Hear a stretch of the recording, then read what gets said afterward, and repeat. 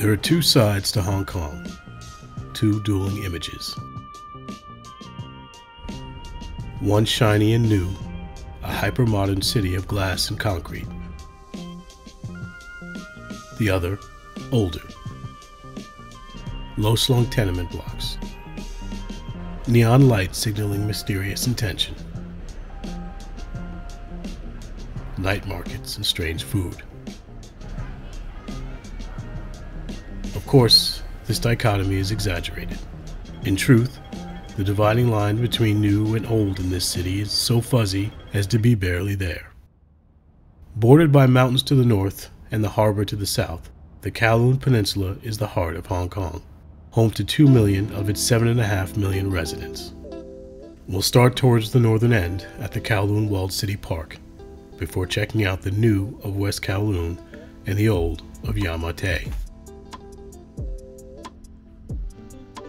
Today, there is a park and some exhibits, but once, this area held one of the most infamous collections of buildings on Earth, the Kowloon Walled City.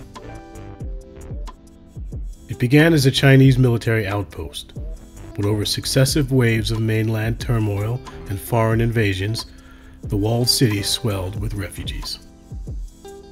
Effectively ungoverned, the place became a haven for vice, and Hong Kong's triads flourished here.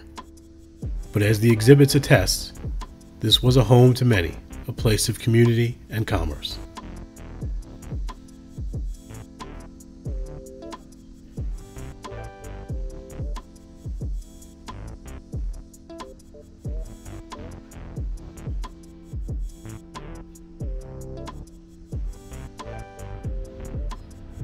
Where the Kowloon Walled City once stood, today there is a park.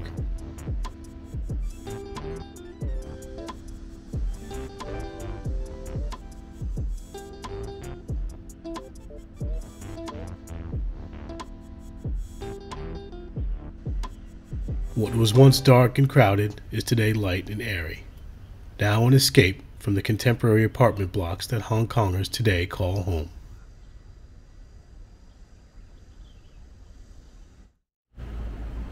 After the Walled City Park, do check out the surrounding area.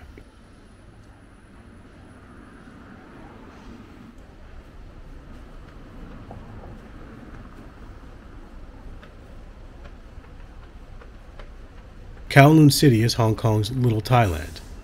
Your options for Thai food abound.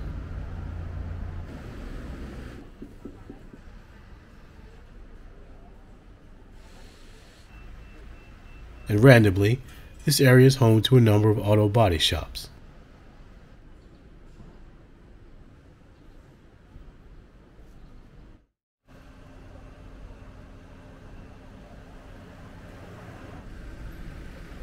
But I'm not here for Thai or tires. I chose lunch at Islam Food since 1959. Yes, that's the full name. I had the beef pies and a spicy sour soup with vermicelli noodles and beef brisket. Delicious.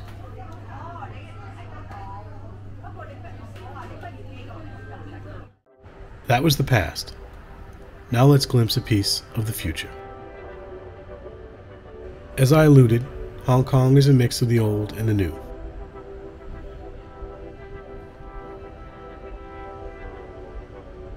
Among the new is the West Kowloon Cultural District, a development built on mostly reclaimed land lying at the southwest tip of the Kowloon Peninsula. This is a visually striking part of the city with views of the island side.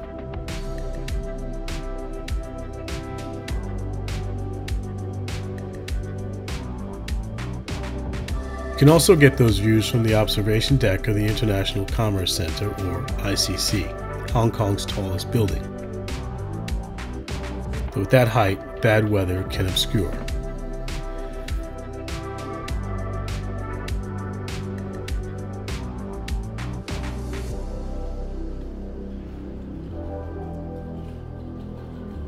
In a moment, you'll see those same views, but from ground level.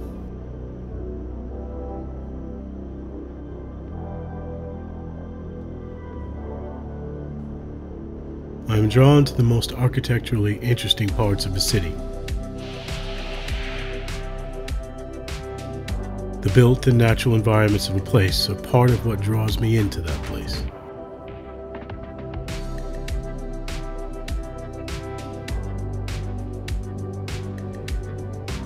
If you feel similarly, please consider subscribing to the channel.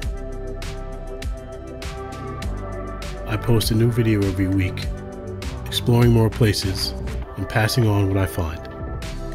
Join me, and we'll tour the world together.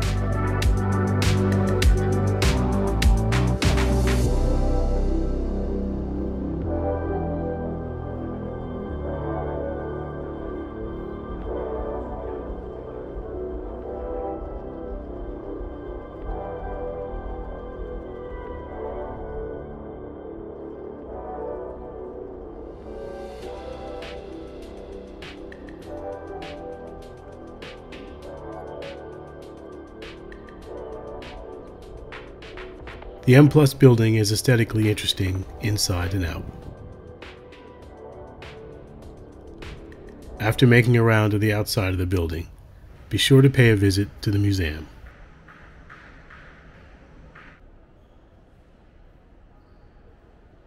There was a Yayoi Kusuma exhibit on when I visited, complete with the whimsical installations for which she is known.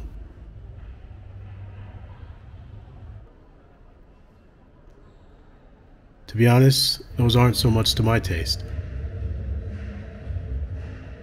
But they did have some excellent pieces of her painting, which I enjoyed immensely. There is also the Hong Kong Palace Museum, which is visually striking, but maybe less aesthetically pleasing than M+.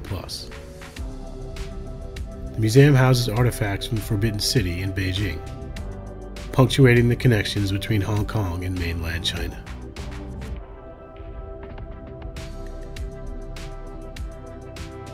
Don't leave the area without walking down to the water to check out the dining options.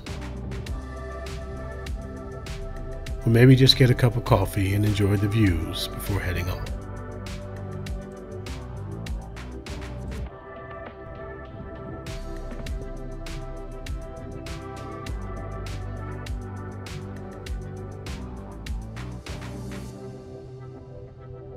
Next, we'll visit one of the areas that screams local Hong Kong.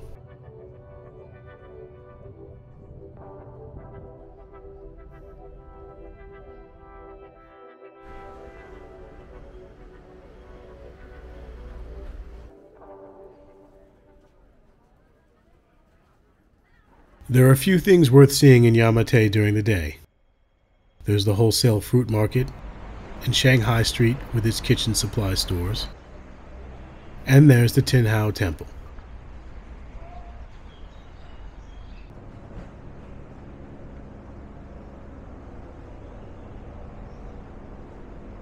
Those are all fine, and if you're in the area during the day, go and have a look. But Yamate really comes alive at night. Yes, Hong Kong is in every way a modern city, futuristic in some aspects, but it retains its vibrant street life. Maybe it's because the apartments are so small and often house multiple generations. Out is where people go for escape. In Hong Kong, there's local, and then there is local. Someone born here to Chinese parents but educated abroad is local. Someone born here to expat parents may even be local as well. But they're not necessarily local. Again, these concepts are nuanced. But Yamate is one of those places you can see the local. The mahjong parlors and the fortune tellers and the karaoke streamers. My suggestion is just to walk around the area and soak it in. You can walk through the Temple Street night market, but don't have too many expectations. Just wander. I'll end with a couple of food recommendations. This place, Tibetan Fast Food, is a great place to grab a snack. If you want to sit down for a meal, try Hing Ki, which is known for its clay pot rice.